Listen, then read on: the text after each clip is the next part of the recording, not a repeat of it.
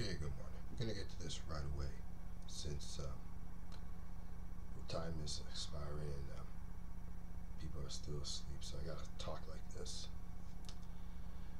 Anyways, I haven't done sports, so I'll get to that. Looks like the World Series is tied at one game apiece since the Chicago Cubs won last night over the Cleveland Indians by the score of 5-1.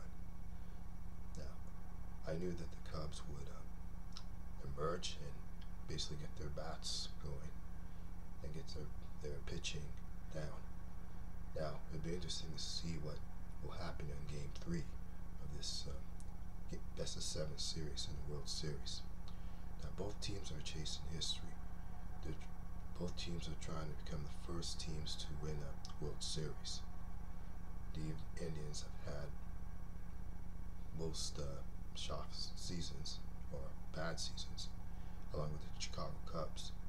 Now, both teams haven't won a World Series since so long ago. So it'll be interesting to see what takes place. See if one of these teams will win the World Series. But so far, the series is tied at one game apiece. Next game, or Game 3, will be tomorrow night, I think, in Chicago. That's all for sports for now.